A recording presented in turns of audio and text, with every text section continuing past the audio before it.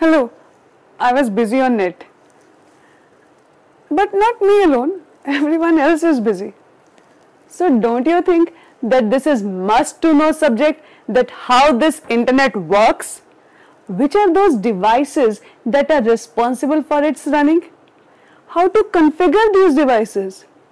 Yes, this and many more we are going to learn in the subject titled as CCNA, that is Cisco Certified Network Associate. I, Vidhu Baggan, Associate Professor, Chitkara University, BTech, MTech, Microsoft Certified Professional, CCNA, HCNA and HCIA.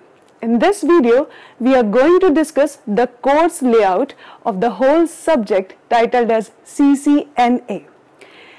I have divided the whole subject in 6 modules. In Module 1, Introduction to Networks. As the name suggests, introduction to hubs, switches, routers, gateways, IP addresses, classes, all we will do in Module 1.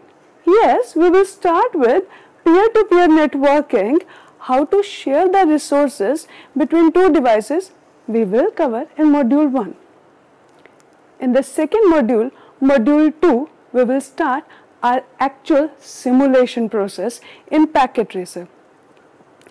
We will connect two computers or many computers with the help of switches, routers in a star topology manner.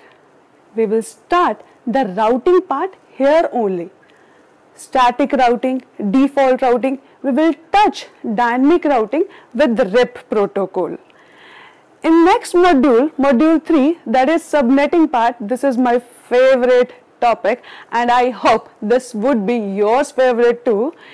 We will discuss subnetting of class A, B, C with FLSM and VLSM.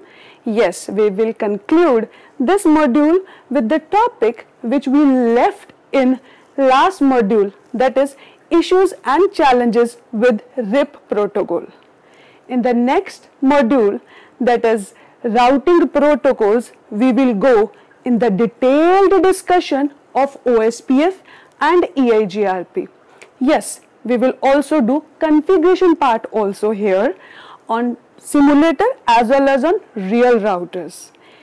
Next module, Module 5, we will complete the topic of switching here. Switching, that is how to break the LAN with inter-VLAN and how to break a loop in switches with the help of STP.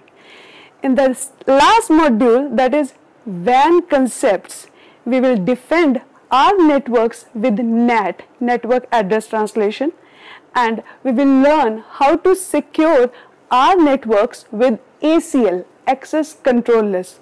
This and many more we will learn in the subject titled as CCNA. With all this knowledge, I am sure that you would be able to clear CCNA. Thank you and enjoy learning.